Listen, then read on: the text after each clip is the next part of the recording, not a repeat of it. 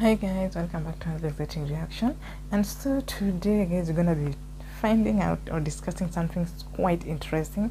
We've been talking about the passport bros, so today we're gonna be talking about the who are the passport girls. We've also got the passport girls. Let's go straight into this and find out about this.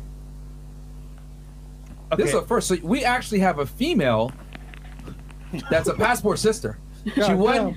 She also, would you, I guess, because you hit the nail on the head, by the way, with that definition, ladies. It's basically guys that leave the United States because Western women in general tend to have bad habits, have certain behaviors that aren't conducive to a long-term relationship. In general, women don't respect men in the West. Yeah. You know. She is a passport sister, and you've just heard from this gentleman. He's saying women in the West, in the Western countries, they don't respect men at all. In general, like the average guy has to fight tooth and nail to even get a date. Women are more traditionally feminine in these countries.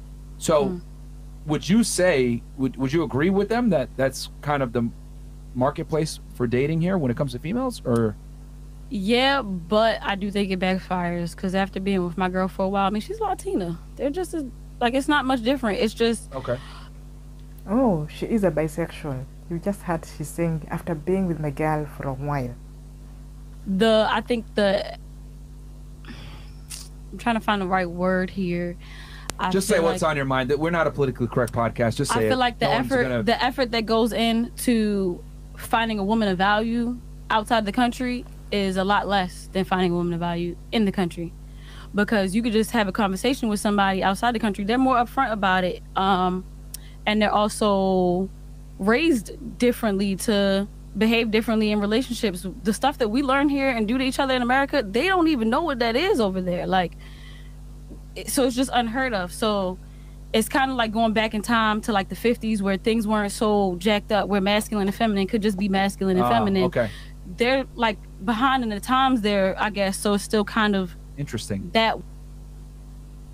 Guys, you just heard it from her. She is against women coming from other countries. She prefers dating women in their own country rather than getting a woman who is coming from another country, because you don't know their character, you don't know how they've been brought up. Wow, this is quite interesting.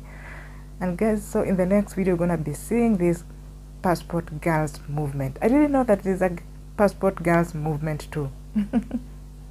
What in the Lizzo going on here? In Mauritania, being a fat woman is seen as the height of sexiness. The fatter the girl is, the more wealthy and attractive she appears. I mean, with the cost of living and inflation as a whole, I'm not surprised that it's a sign of being wealthy. Because of this, girls as young as 5 are literally forced to eat up to 16,000 calories a day. It sounds like my type of country.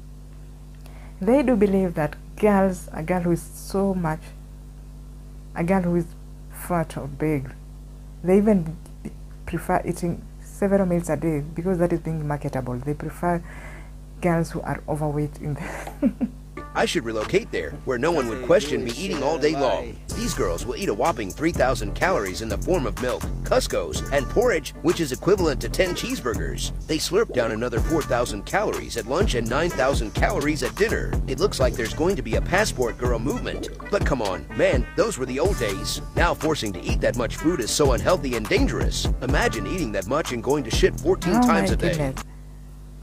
They really eat. 3,000 calories a day, and you've just heard it from him. The moment that 3 calories a day is finished, wow, believe it, it's gonna be a passport girls movement. Passport girls, are y'all tired of those American men that don't do nothing for you? Go get you one of these foreigners, the one that don't speak any English, the ones that just give you their money and do whatever you want them to do. Passport girls, they need money. They don't have to speak English, but wow, they've just gotten someone who can cater for them. Everything is wow. So I did a video last week about passport men, specifically men who go mostly to Asia to find wives. I'm not talking about guys who travel and meet a woman and fall in love. I'm talking specifically going there to find a wife and bring her back to North America. And I was asking, what's going on with this phenomenon? You just heard it from her. She doesn't mean that getting someone, getting a woman, you fall in love and marry her. No, she's talking about going abroad, finding a wife or a girlfriend or a fiancé, and bringing her back to North America and marrying her. Phenomena. Anyways, I got hundreds of comments. I understand the perspective and why it's being practiced. But this is an interesting comment that I got. Women can do the same and find an incredible husband in Asia. They will be more loving as a husband, more caring, and not fat. And I have to bring up a philosophical point that I've been thinking about, okay, ever since the video on the passport man. Because now, look, guys, what happens is our society is a reflection of the values and the sins of our ancestors, right? Our society is actually reflecting on the values and the sins of our ancestors. That is what the society is actually reflecting on. Operate within the society, we consume, and you as men, after being with 50, 100 women after being with 50, 100 men, do we have the right to go to other cultures, other countries?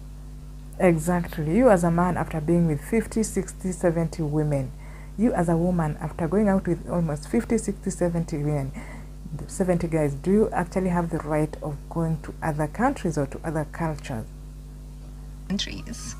And sort of say, you know what, whatever I have at home it's just not good. I know there's better. I'm not willing to operate in better though.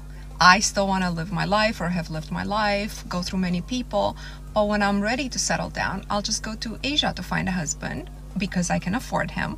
I'll bring him here, he'll rub my feet, and he'll be more loving to me and not fat. Guys, there's something defective with this advice, isn't there? Right? I mean, I know this is the European mindset. It's always been, right? Europeans, or if you're not of European ancestry, then if you've been raised in North America, you do have this mentality, because that's what Europeans do. They go everywhere and they teach everybody to think the way they do. You know, when things run out in Europe, what do? You go to other continents. You exploit other people. You exploit nature somewhere else, and you take what you want from other societies.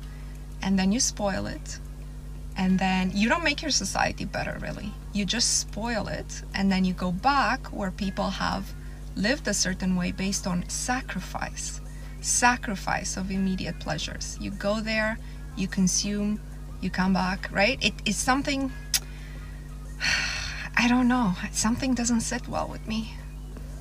Wow, you've just heard it from her, guys. Why go to other countries? Why go to other cultures? Do you think you're going to make it? You've been dating almost 20 or 30 guys. You are a man, you've gone out with almost 20 or 30 women. So you think it's your right, it's your privilege to go or move abroad, go get another woman there. It's not adding up at all.